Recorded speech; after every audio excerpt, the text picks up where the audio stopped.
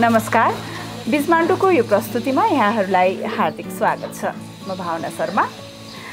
आज हामी एकजना यस्तो उद्यमी महिलाका सामु आएका छौँ जसलाई चिनाउनका लागि उहाँको नामै काफी छ। शान्ता चौधरी अर्थात् कमलरीदेखि सभासदसम्मका नामले चर्चित उहाँ नेपाली राजनीतिमा पनि एक जुझारु महिला नेत्रीका रूपमा चिनिनुहुन्छ।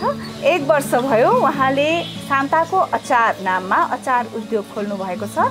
दाङबाट सुरु भएको उहाँको यो यात्रा काठमाडौँ हुँदै विदेशमा पनि निर्यात हुन थालिसकेको छ।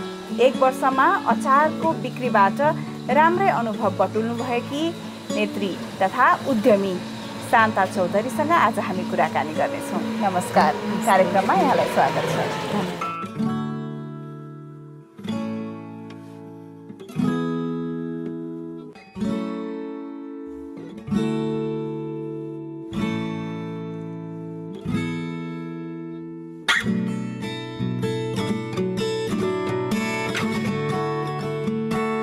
राजनीति त हामी नाफाघाटा जोडेर राजनीति गरेका होइनौँ नि त।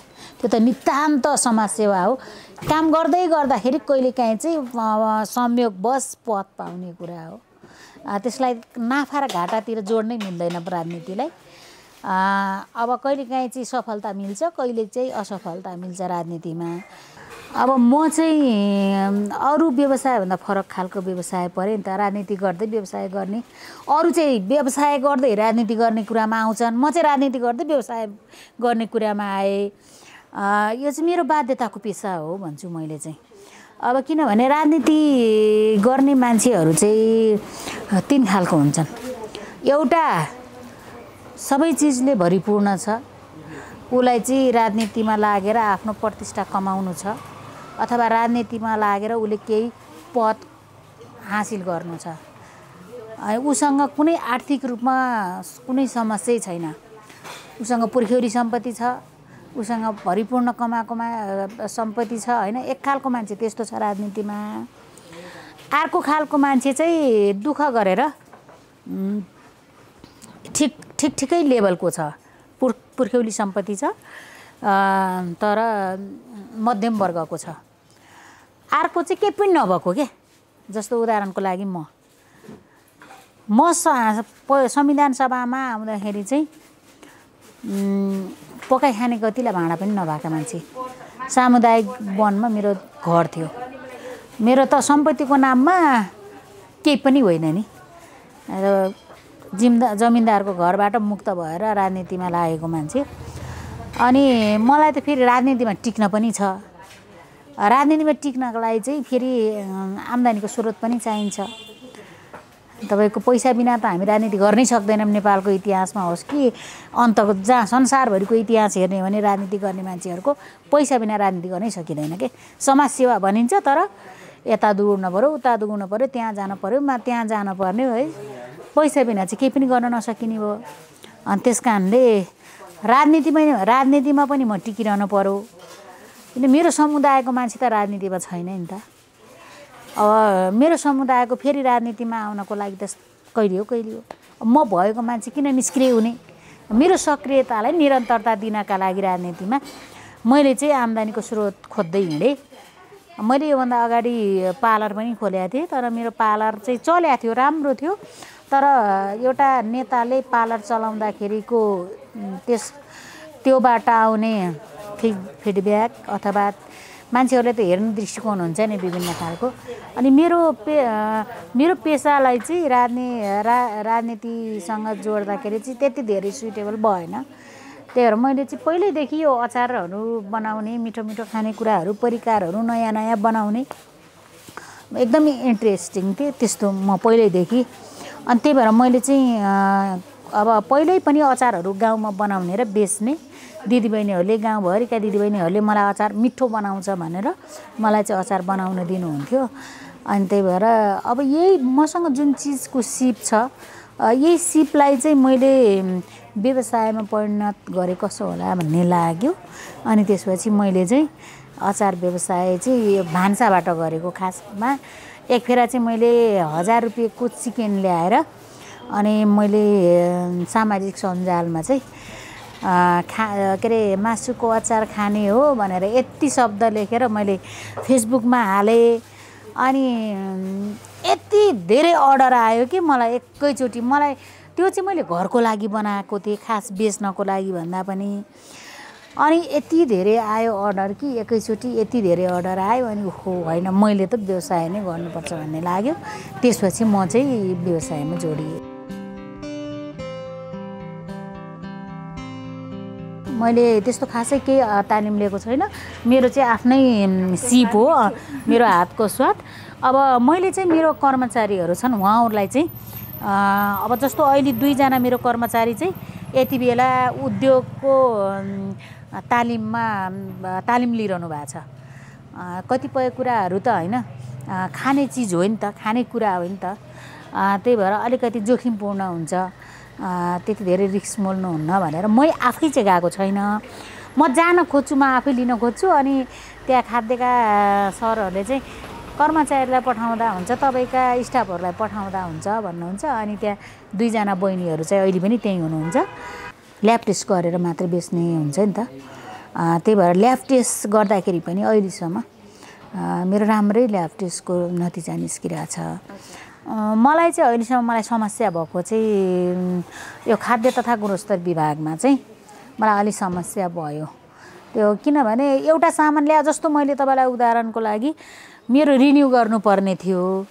अनि यो रिन्यू गर्नको लागि अब आफै नै जानुपर्ने के। अब यहाँबाट सामान मैले कतिसम्म गरेको छु भने अब अहिले ल्याब टेस्ट गर्न पठाएको छु। ल्याब टेस्ट गरेको मसँग त्यो छ रसिद छ होइन, कति रसिद छ, त्यो रसिद पनि पठाएको छु।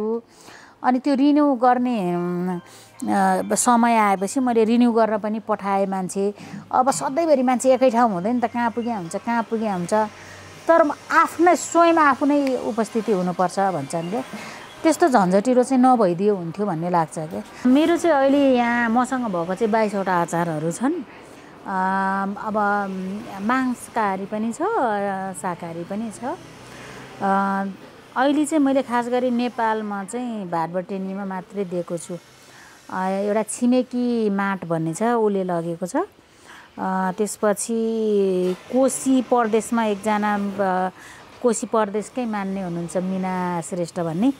कोशी प्रदेशको लागि चाहिँ उहाँले डिलर लग्नु भएको छ। त्यसपछि सुदूरपश्चिममा डिलर गएको छ। अब पोखरा जाने क्रममा छ। तर मैले खासै नेपालमा त्यति धेरै अब त्यति माग पनि आएको छैन, मैले त्यो पुर्याउन पनि सकेको छैन। मेरो चाहिँ अहिले अस्ट्रेलिया गयो, अहिले दोस्रो लट जाँदैछ। अनि अमेरिकामा एउटा लट गयो, फेरि अर्को लट आएको छ। युरोपमा पठाउँदैछु, अर्डर आइसकेको छ।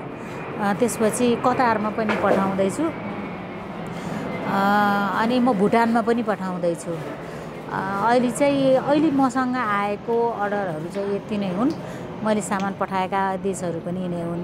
मलाई लाग्छ बिस्तारै धेरै ठाउँमा जान्छ होला। म आफै अर्डर लिएको छैन कि अहिले मसँग अब लगानी गर्ने पैसा छैन। अब अहिले चाहिँ मेरो फर्स्ट लटमा चाहिँ मेरो भाटबटेनीमा त्यही 3 टन जति गयो होला अहिले चाहिँ, होइन यहाँ उसमा भाटबटेनीमा। अनि यता अब यस्तै एकचोटि पठाउँदा 2-3 टन पठाउँछु मैले। अब तपाईँले सोधेको प्रश्न चाहिँ इन्ट्रेस्टिङ छ। नेताहरू भएपछि घर पनि कसैले बनाइदिन्छ अरे, लुगा पनि कसैले किनिदिन्छ अरे, अनि आम्दानीको स्रोत पनि कसैले बनाइदिन्छ अरे भन्छन् रे। मलाई नि छक्कल पर्छु। मलाई चाहिँ आजका दिनसम्म तैँले काम गर, तेरो यो काम जुन व्यवसाय छ यसमा मैले लगानी 5 रुपियाँको गरिदिन्छु भन्ने मान्छे पनि मैले अहिलेसम्म भेटेको छैन। मेरो आफ्नै लगानी हो। मैले राज्यको आजको मितिसम्म एउटा सानो बट्टा पनि राज्यको लिएको छैन। मैले कसैबाट अनुदान पनि लिएको छैन। मैले कसैको सहयोग पनि लिएको छैन। मेरो यो नितान्त बरु म ऋण खोजेर के गरेर हुन्छ चलेको छु। सहयोग भन्ने कुरा चाहिँ आजका मितिसम्म मैले 1 रुपियाँ पनि लिएको छैन। अब दाङमा मैले आफ्नै जग्गामा घर बनाएको छु उद्योगको लागि भनेर। अनि अब मलाई त दाङमा भन्दा पनि काठमाडौँमा अलि बढी धेरै अचारहरू माग भए। विदेश पनि यहीँबाट पठाउनु पर्ने भयो। अनि त्यही भएर अहिले चाहिँ मैले अब शाखा खोल्ने काठमाडौँमा शाखा विस्तार गर्ने प्लानमा छु। मैले खास गरी यो भर्खरै 2 महिना जति भयो यहाँ ल्याएर राखेको। मैले बोर्ड पनि बनाएको छैन, त्यही भएर किनभने यो मलाई यो ठाउँ पुग्न पनि पुग्दैन। अनि अझै मैले यहाँ पनि दर्ता गरेको छैन। अब एउटा राम्रो खोजिरहेको छु मैले। खोजे जस्तो ठाउँ पाएँ भने आफ्नै टहरो बनाएर अनि त्यसपछि यो शाखा दर्ता गरेर सञ्चालन गर्ने तयारीमा छु। अब अहिले चाहिँ मलाई त्यो अचारबाट नाफा घाटा भन्दा पनि मैले यो अचारको ब्रान्डलाई चाहिँ कसरी स्थापित गर्ने भन्ने कुरा चाहिँ महत्त्वपूर्ण कुरा हो मेरो लागि। अरूभन्दा पनि खुसी के लागेको छ भने म डुबौँ या उठाउँ केही छैन, तर मसँग जोडिएर काम गर्ने, मसँग अहिले 19 जना कामदार हुनुहुन्छ, काम गर्नुहुन्छ मसँग। मेरा कारणले कसैको घरमा चुलो बल्छ, मेरा कारणले उहाँहरू चाहिँ सहजै यति खुसी हुनुहुन्छ त्यो पैसा पाएको दिन क्या। अनि म यो किन्छु, मेरो छोरोलाई यो किनिदिन्छु, मेरो छोरीलाई यो किनिदिन्छु, अनि आज मैले यहाँ ऋण तिर्छु भन्नुहुन्छ के।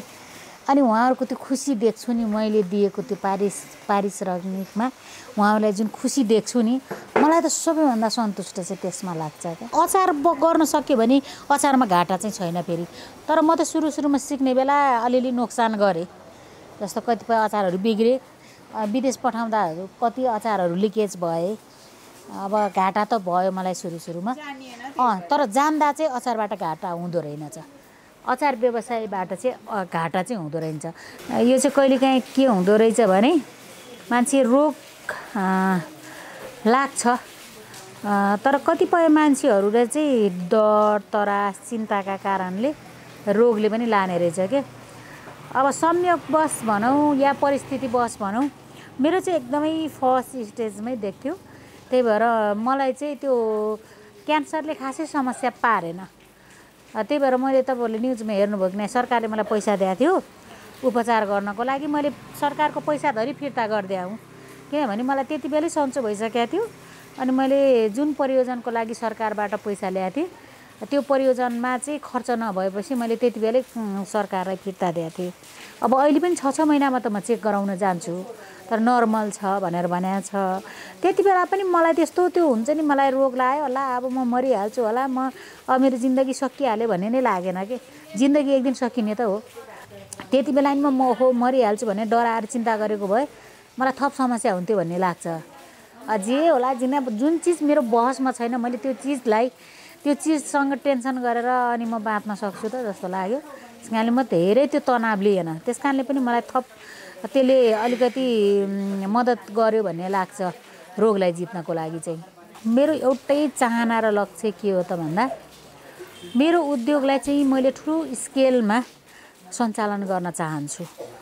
मैले चाहिँ कमैया र कमलरीहरूलाई खास गरी उनीहरूलाई चाहिँ उत्पादनमा जोडेर व्यावसायिक बनाउन चाहन्छु। मेरो व्यवसायमा म उनीहरूलाई जोड्न चाहन्छु। मस्यौरा बनाउन पर्यो भने पनि तिनै कमलरी बहिनीहरूलाई बनाउन दिन चाहन्छु। म अचार बनाउनु पर्दा पनि उनीलाई दिन चाहन्छु कि। अहिले पनि कमैया कमलरीहरू अहिले पनि बेरोजगार छन्, अहिले पनि उनीहरूको बस्ने बास छैन, उनीहरूको अति कष्टकर जीवन छ।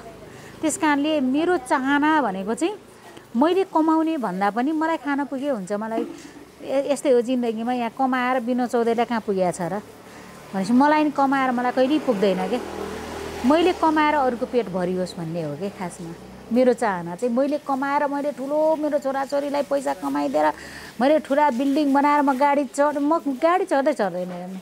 मैले कमाइहालेँ ल मानौ रे, मैले ठुलो रकम कमाएँ पैसा कमाएँ भने पनि म गाडी चढ्दिनँ क्या।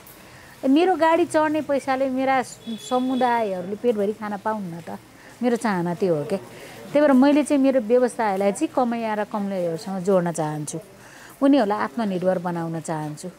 यस्तो अब दिदीबहिनीहरूले कोही एकदम असहाय महिला छ जसलाई चाहिँ बाँच्नै गाह्रो भएको छ, आर्थिक रूपमा एकदम नाजुक छ भने ऊ चाहिँ मैले निःशुल्क तालिम दिन्छु। त्यसपछि उहाँ चाहिँ मेरोमा आएर काम गर्दा पनि हुन्छ, म उहाँहरूलाई म काम पनि दिन्छु। मैले चाहिँ खास गरी मेरो यो उद्योगमा चाहिँ सकेसम्म एकदमै आर्थिक अवस्था नाजुक भएको मान्छेहरूलाई नै ल्याएर उहाँहरूको जीविकोपार्जनको एउटा वातावरण बनाइदिन चाहन्छु क्या। त्यस्ता महिलाहरूले चाहिँ मलाई सम्झिन सक्नुहुन्छ। कमाउनु त राम्रै कमाएको छु जस्तो लाग्छ। अब ठ्याक्कै मैले यति कमाएको छु त हेर्नुपर्छ होइन। अब एक ठाउँबाट अचार, एउटा देशबाट अचार अर्डर आयो भने 5-7 लाखभन्दा कमको आउँदैन। अब महिनामा मैले दुईवटा देशमा मात्रै पठाएँ भने पनि ल 5 लाखको आयो भने 10 लाख त भइहाल्यो नि। 4वटा देशको आयो भने 5 लाखको आयो भने नि 20 लाख त भइगयो नि। राम्रै छ, ठिकै छ। अहिले अब सुरुको फेज हो, बिस्तारै अझ राम्रो होला भन्ने अपेक्षा छ। हिजो अर्काको घरमा भाँडा माझेर खाँदा पनि त मलाई पुगेको थियो भनेपछि अहिले पनि मलाई पुगेन भने कहिले पनि पुग्दैन क्या।